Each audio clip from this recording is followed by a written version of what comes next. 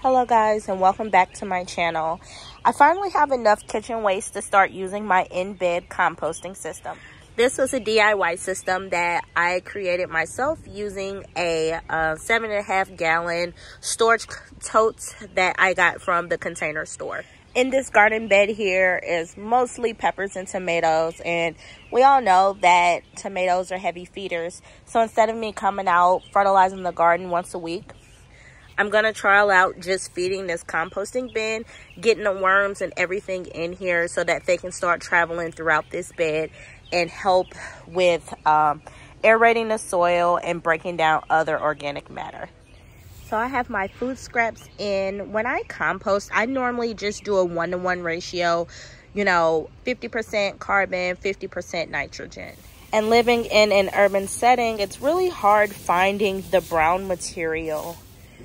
Just around my yard and stuff, we don't have too many trees and things hanging around, so it makes it a little challenging when trying to find the brown materials. So for my browns for today, I am using some paper towels that I used around my house. They are some biodegradable brown paper towels. And then throughout the week, sometimes I go to like the grocery stores and things like that to pick up other brown materials. But lately I've been working from home, so I've been trying to source things around my house as far as my brown material. Normally I cut up my food scraps into smaller pieces, but I didn't do it this time. I'm using some worm tea concentrate to help jumpstart the decomposition. And then over here is where I keep my vermicomposting bin and my other 2 composting bins. My larger composting bins, I use those for larger like garden waste and stuff like that. Not necessarily kitchen scraps. The kitchen scraps I break up and I give some to the worms, and then the other scraps I bury inside of my garden beds.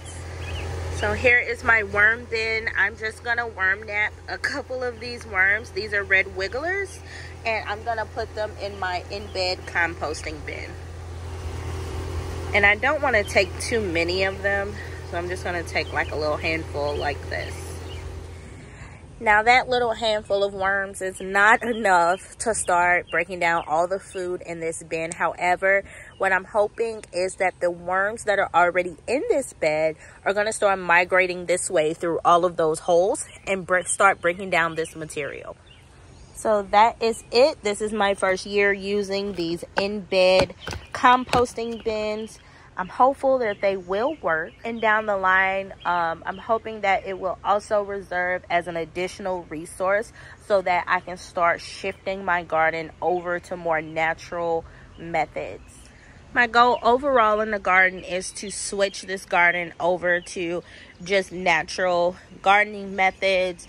I don't want to keep going to the store and having to buy fertilizers and compost and all of those things. Those things can really add up, and over time, those indigenous microorganisms in your area are going to do a lot better job than the stuff you buy in the store anyway. And that goes for compost as well.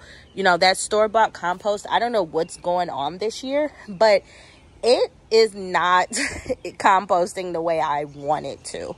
So that's my rant for the day. Oh, look, a ladybug. That's so exciting because this is my aphid table. And to see a ladybug over here, or lady beetle, whatever you want to call them, over here just doing this thing, makes me really happy. So that is all for this video today. Steven was nice enough to shred up some more. He found some of these Trader Joe's bags and he shredded them up for me. So I'm going to put them over here in this compost bin because this compost bin is pretty smelly. Thank you for watching this video. If you haven't already, please consider subscribing. And I look forward to growing with you this season. Happy gardening.